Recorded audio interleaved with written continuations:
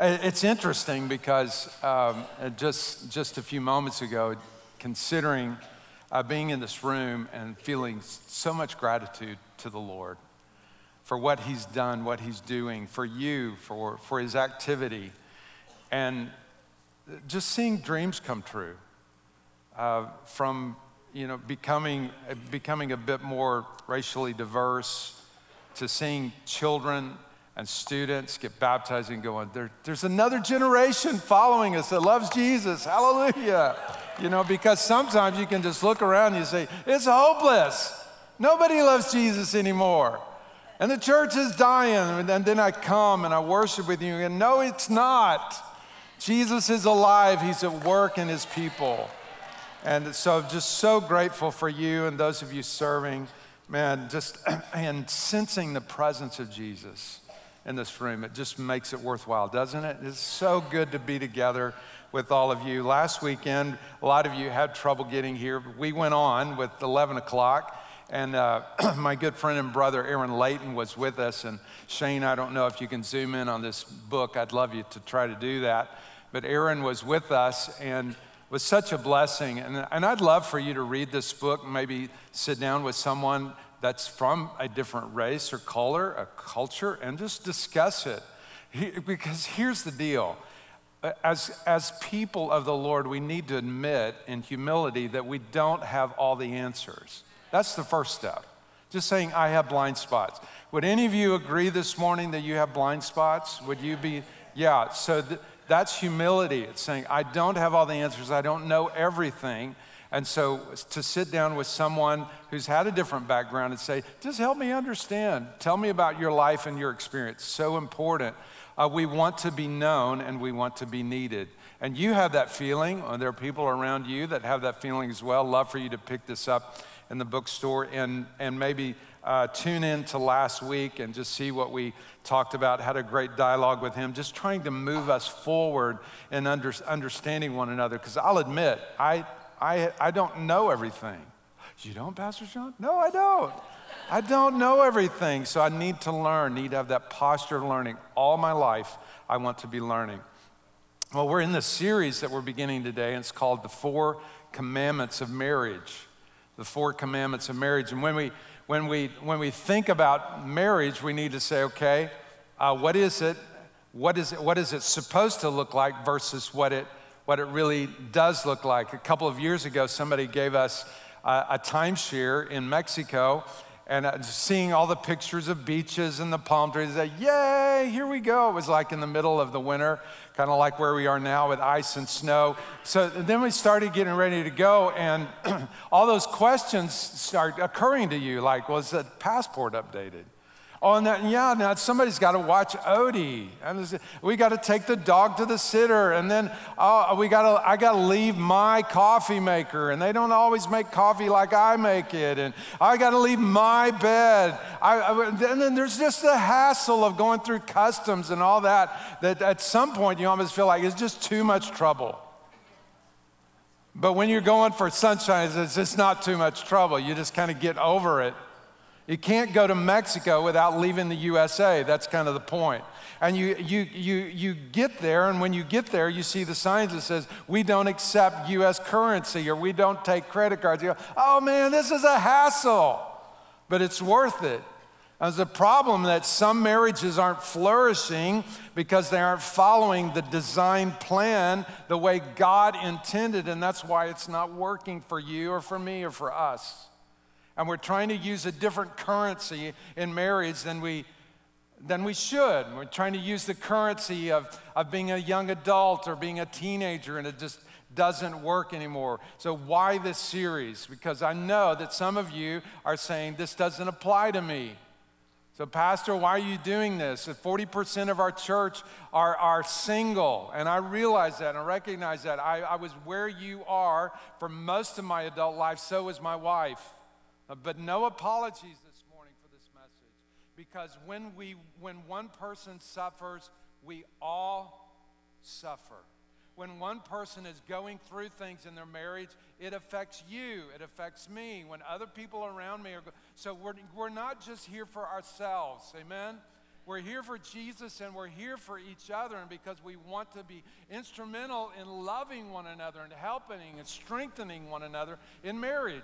Whether we're married or not, you might be divorced, you might be widowed, but I bet most of you who are older adults, you have some young person in your life that you can influence and say, let me tell you about God's way, because God's way is the best way. So I'm convinced that none of you are going to check out and say, oh, this ain't for me. Oh, come on. No, I'm convinced of better things of you. That whether you've been married 40 years or 4 years, or you've never been married, or you were married, or you're widowed, or you're divorced, whatever your case may be, that you would say, we need to know what God has to say about this. Where else are we going to turn? We're going to look at Hollywood? Yeah, that's really working out great, isn't it? Their ideas about marriage, or in the movies, which basically says about 3 things. You need to find your soulmate, and if you aren't with your soulmate, you need to dump the one you're with and find your soulmate. Or if you have a great time in bed, then that fixes everything, and that's not true. Or that you should look for the person that can make you happy, that's the goal in life, and none of that is really scriptural. There are pieces of it that are true, but there's a mixture, as in all of the enemy's ways of trying to get us off track. There's a seed of truth, but then a whole lot of other stuff that's just simply not true.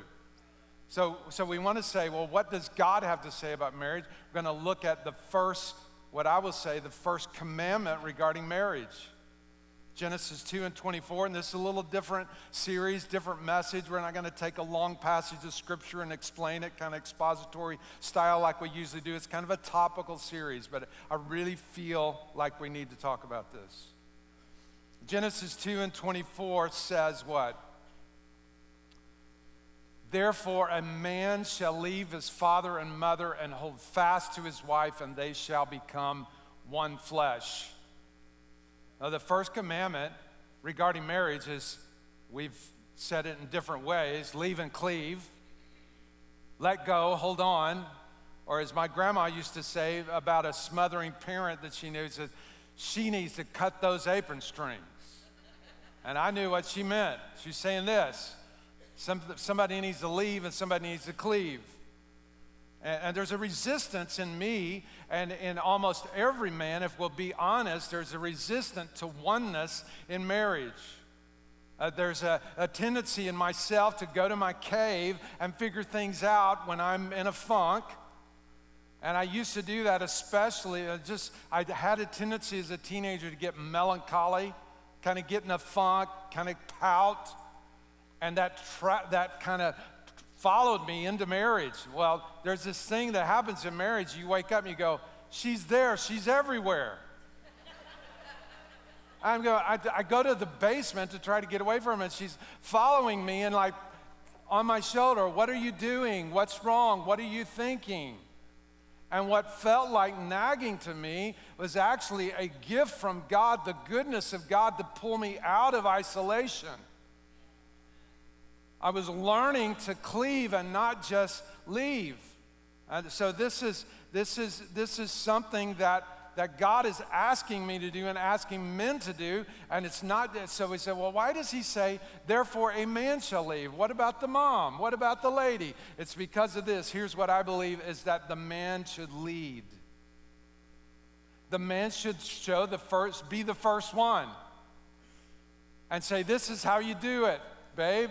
So because that men can often acquiesce back into, well, I don't know, and then this passive kind of way about us, rather than saying, all right, I'm going to leave. I'm going to lead by example. And here's why this is so important. I was reading yesterday, just happened to be reading, and in one of those advice columns, and here's an actual letter that was sent in. Dear Abby, or whatever it was, it says, I have been dating this woman for 6 months now. Recently asked her to marry me. She said yes. We've been telling her family and friends about it and are making the wedding plans. She's 24 and I'm 20. I'm still living at home with my mother. That's not bad. He's young. But here's the part he says, and I've yet to tell my mom the news because I am sure she will be very upset and angry. We need this message. Or maybe there's a girl that's married and you're here and you're listening, but you have to call your mom every day because if you don't, she's going to give you the silent treatment. That will be a problem in marriage. Or a guy gets married, but he's emotionally distant from his wife. He's just disconnected. He's like connected to everything else. When he comes home, he gives her the leftovers from the job and leftovers from happy hour. Or a guy that seems devoted to his wife, he can't make any decisions without getting his dad's approval. And then when he doesn't get his dad's approval, his dad pouts and he pouts. Problem. This is why we need this marriage. A marriage will not be what it could be. You can survive, but you will not thrive until you get this part right. Until I get this part right. So God in chapter 2 of Genesis, the setting here is that God has created everything. And Genesis 2, Moses rewinds and summarizes and says, okay, here's the way creation happened. God formed the beasts of the field, the birds of the air, and the way he did it, he formed them from the ground. So the word says, Moses says that God actually spoke to the ground when he made man. He formed him from the dust. It's a word in Hebrew that means like to form as a potter would with a piece of clay on his potter's wheel. That's the way God shaped Adam. And he created all these animals. And he said after 5 days, at the end of every day, he said what? This is good. And the first time he says it's not good is when he made man, because he says it's not good for what? You know this part, him to be alone. So God does this interesting little illustrated sermon where he brings the animals by Adam and says, what do you think you should call him? And Adam goes, that's a gorilla, that's a giraffe. You know, of course it was in his own way, and I don't know what the language was then. He's naming all these animals, and it says, but he couldn't find a helper for himself. In other words, he couldn't find somebody that fit to him. He says, he looked on the gorilla and says, oh, well, okay, yeah, he's gonna, I see some resemblance there. He's a little more hairy than I am, but he's not much good for conversation. And then the dogs, oh, well, that's a great friend to have, but he's not much help around the house. And then there's a lion. He's really warm and fuzzy at night, but then he's got that biting thing. And oh, by the way, he is a cat.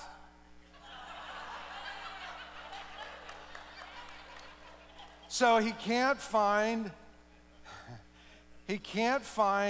a helper. So God, it says in Genesis chapter 2, verse 22, that he takes something from the man's side. Some translations say rib. It's actually a Hebrew word that can mean plank, chamber, beam. God took something from Adam, closed it up, and then uses a different word here. In the English Standard Version simply says made, but it's actually a Hebrew word that means built. She's a brick house.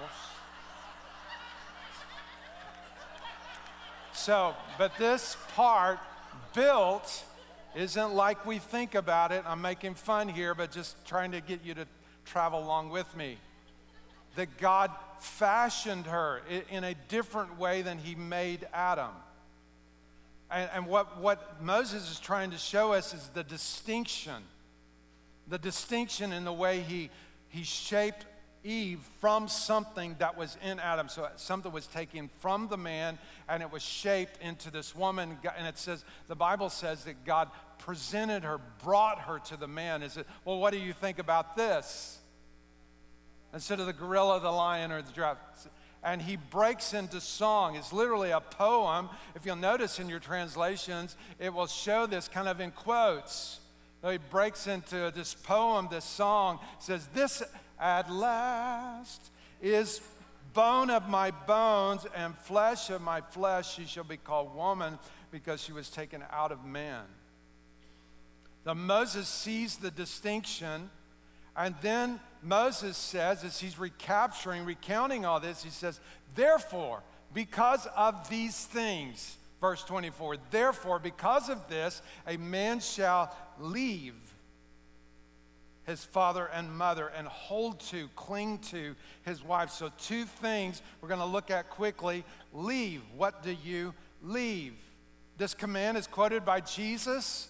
In 2 different Gospels, we hear it. It's quoted by Paul on 2 separate occasions. So this is 5 times in the Bible. You see something once, pay attention to it. See it 2 or 3 times in the mouth of 2 or 3 witnesses. Let every word be established. The Bible says that. But this here is 5 times, so it's a big deal.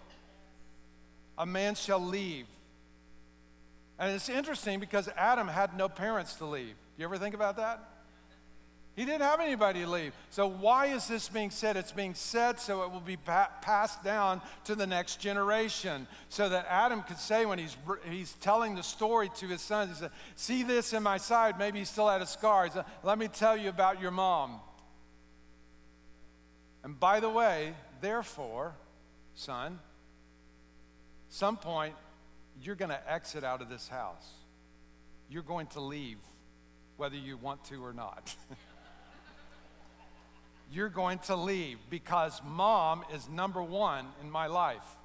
Well, God is, but then there's mom, and then there's you, and then the grandkids. Sometimes it'd be the grandkids more than you. A man shall leave. So this is the proper way. This is the way God says you're going to flourish if you do this. Dan Allender, one of the more respected Christian psychologists in America, also an author and professor, says this. I think it's interesting. He says this: the failure to shift loyalty from parents to spouse is a central issue in almost all marital conflict. At somewhere you can almost point back to the root of the problem being a misplaced loyalty rather than being loyal to your wife and that being the number 1 personal relationship in your life. You have all these other relationships that are secondary, that are first, and you make your marriage secondary. So let go, hold on, cut the apron strings. So that means, first of all, leaving physically. A man shall leave the comfort and care of mom and dad. Sometimes this happens all at once. Sometimes you get married and you leave on the same day. Sometimes there's a gap where you go to college and you come back for a while. And sometimes you're in with mom and dad while you're getting your house built and you're trying.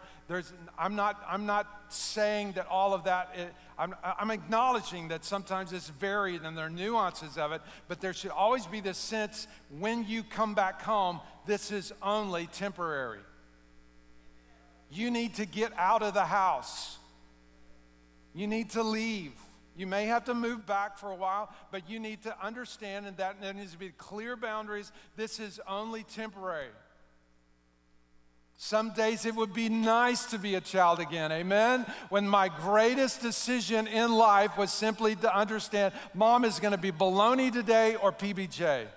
Which one is it going to be? Am I going to play t-ball or am I going to play basketball? Those are my biggest decisions in life, anguish over them. Now it's so much bigger, and sometimes I like to be back home and not have to worry about things.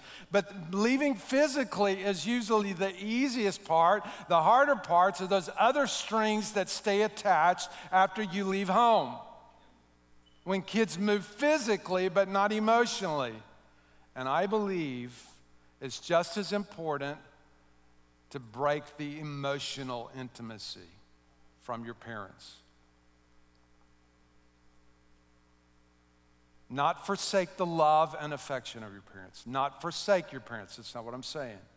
Yes, honor your parents. Yes to affection. Yes to love and care.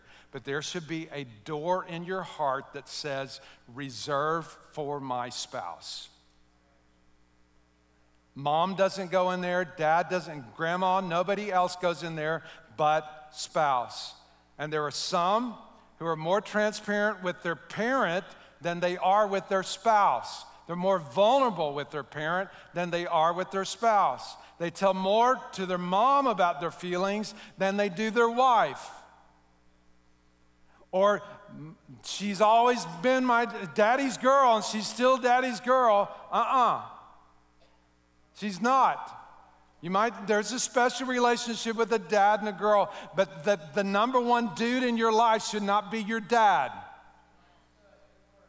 I know this is tough, guys, but if we're going to grow, we need to say, what is God saying? A man shall leave his father and mother. Leave emotionally. Leave the parental counselor sessions behind. Yes, ask for advice. But one of the best things a parent can do is when the child begins to dump their marriage stuff, their laundry, their marriage trash, talk negative about their spouse. Well, he don't do this, and I didn't know it was going to be, and he won't, and all that the parent should say something like, yeah, but have you guys talked about this? Have you prayed? I know you're talking to me, but have you talked to him? Have you talked to her? Well, no, I haven't yet. You need to do that. And I tell you what, I'm confident you guys are going to make a wise decision. Now, how about the Cardinals?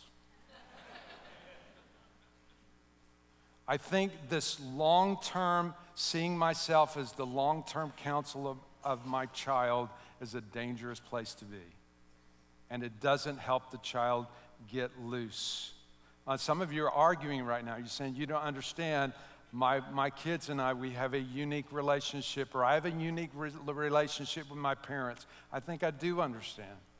I have some of the wisest parents in the world. My in-laws are some of the sweetest, deeply devoted Christians in the world. But there is a place, a boundary, a door that does not open to parents anymore. It's only open to my spouse. Yeah, there are exceptions. There's always exceptions. You know, when you're physically endangered or you are being abused and you have to call dad. I understand that. But we're talking about letting go of those emotional strings at some point, that you are letting them go. And it's amazing when we finally get out the door.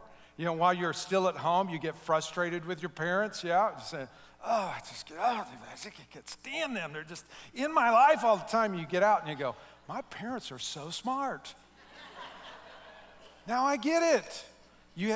How many of you know that's true? Your parents got so smart after you left home. Yeah, it's like, they didn't get any smarter, you got smarter. You go, man, now I understand, now I get it. But when you're there, you just can't stand them.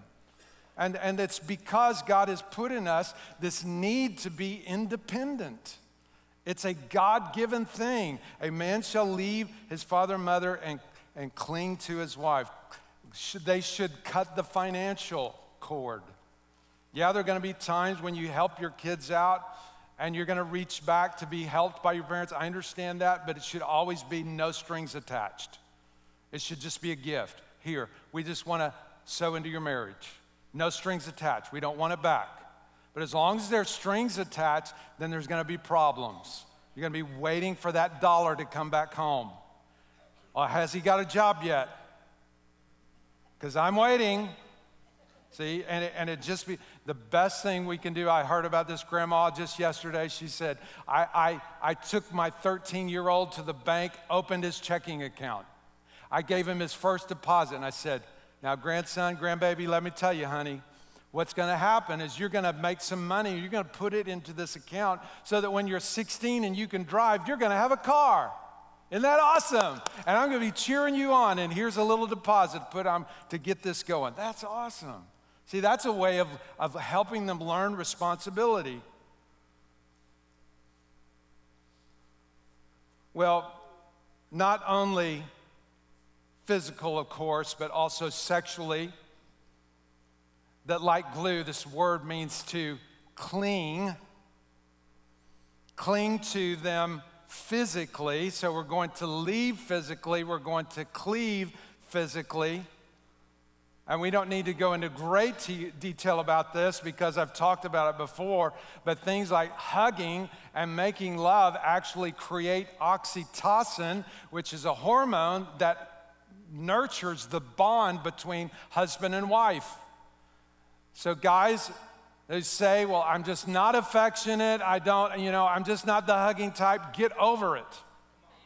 So I'll just tell you, as I've done before, here's what you do. You take these arms and you put them around your wife like this or like this, not like this. You put your arms around your wife. I know I'm being silly, but I'm trying to help us. And you hold and you don't let go till she does. That's what you do. You don't do the guy slap on the back. You know, you hold and you release when she does. Then you release. Physically cleave. Not just physically cleave, but emotionally cleave. So guys, I know we're saying, well, I don't know how to talk about my feelings. I'm not emotional. Yes, you are emotional. You're just not in touch with it yet. So sometimes we can talk to our friends about our marriage. We can talk to our parents, and we never talk to each other about our feelings. If you want to see your wife warm up to you guys, talk about it. Talk about your feelings. Say, I'm afraid when you're afraid. Say, I'm anxious when you're anxious. Say, I'm happy when you're happy. Don't have her reading your mind all the time. And you talk about building trust and cementing the marriage when you're able to. I've talked to so many women who will say, I just feel like I don't know his heart.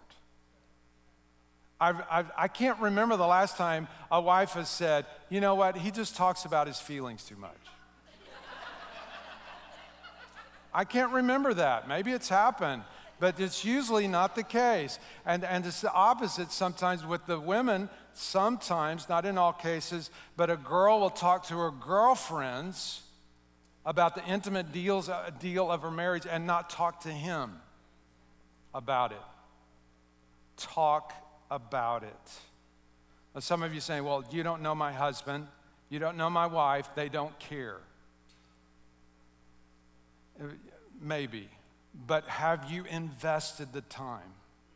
Have you invested the conversation in talking to them about it? Hold on, Cleave. Why is this such a big deal? It's not just a big deal for the marriage, my friends. It's a big deal for God and the gospel. Ephesians 5:31 and 32, the Apostle Paul says, as the scriptures say, and here's where he quotes Moses, a man leaves his father and mother and is joined to his wife. The two are united into one. This is a great mystery, but it is an illustration of the way Christ and the church are one. So marriage points to an eternal reality, a spiritual reality. This is why we must get it right, because just in the same way we are to leave other gods, we are to leave our selfishness and cleave to the Lord Jesus Christ. Listen, whether or not you're married, ever will be, or you were and it was awful, you are not a half person waiting to be whole. I used to hear that as a single person. Well, you know, when you get really whole, then God's going to bring you your other half. So no, that's not true. If you are in Christ, you are complete in Him. That's Bible. You're not a second-class citizen. You're not a second-class church member. You are just as much a brother and sister in Christ and a child of God as anyone else. Marriage is temporary, always. It's only an earthly existence. In heaven, we won't be married. Some of you are like, yay, some of you are sad. We won't have need of sex. We won't have that loneliness. We won't ever feel that again. So it's going to be a different existence. We can find contentment and wholeness in Christ while we're living in this broken world and while we're trying to unite with each other. And it's hard sometimes and we want to escape and so on. Grace gives us the power to do it. So grace will help us as we leave father and mother to cleave to our spouse. Moses says, here's how you will flourish. And then he says in Genesis chapter 30, he's telling the people of Israel as he's getting ready to die, he says, I set before you life and death. And here's what life is. It is to cling to God. Uses the same word. Cling to God. Leave your idols behind. Leave and cleave to God. Here's how you will flourish. You will have death on one side and curses on one side if you reject God. But if you cling to God, you will have blessings. Your life will not be under a curse. But here's the reality. We can't do it perfectly, can we? And we can't do it perfectly in marriage. So it's broken, and sometimes we do it right, but a lot of times we do it wrong. And sometimes we have tethers to our children that are unhealthy, and it's hard to let go. It's hard to let go. So God says, I know you won't do this perfectly. I know you'll sometimes lean back into your selfishness, lean back into your little idols. And so here's what I will do. I will leave my Father, Jesus says. I will leave my Father, and I will assume the curse so that you can be blessed. So the symbol that is above me today, I stand under the cross, and we stand under the cross, and we receive the blessing of God, although we don't always leave and cleave to God as we should.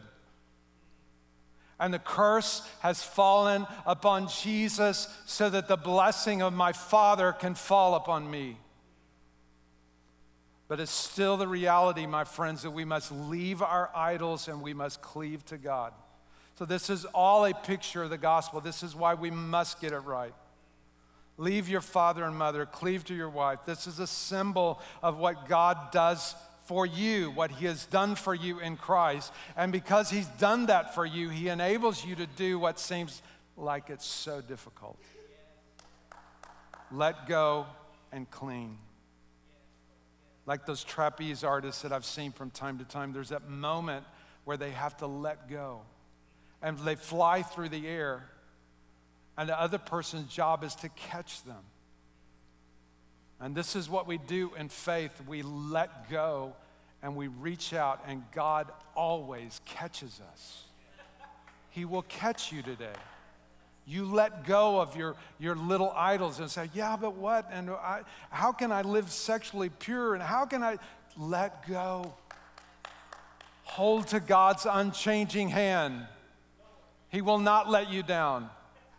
He will be enough. He will be enough for you. Let go of your alcoholism. Let go of your drugs. Let go of your selfishness. Let go and cling to the Lord Jesus Christ. He is enough. So I don't want to end without acknowledging the pain in the room. I've tried to. But I know that some of you are here, you go, oh man, I want this so much. My husband doesn't love Jesus, or my wife, she doesn't want this. What am I supposed to do? I know you're here, and I want to tell you, you're not alone. You're not alone. As a single person, you're not alone. That's why we emphasize so much Sunday Night Life. Having people around you that can pray with you, support you. One of our deacons, Tony Martino, has a wonderful group. I think it's full, but she has and there were a couple others. I know Ruth Carlton has a group to a lot of women without spouses that love Jesus, or they've already gone to be with Jesus. It's so good to be together and say, we've got each other's back. So you're not alone. Small groups are a piece of it. It's not all the answer, but it's part of it. Secondly, we believe in miracles. We do. How can I get through this? Hold on, my friend. Hold on, my sister. I've seen God restore and bring men to repentance, bring them to their knees and say, I've been a jerk. Forgive me. I've seen that happen. And I've seen vice versa. I've seen how God can heal a marriage.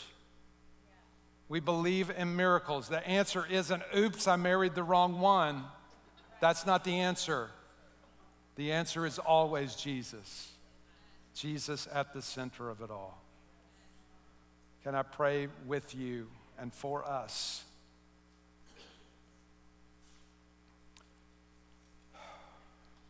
God, we are selfish creatures without you.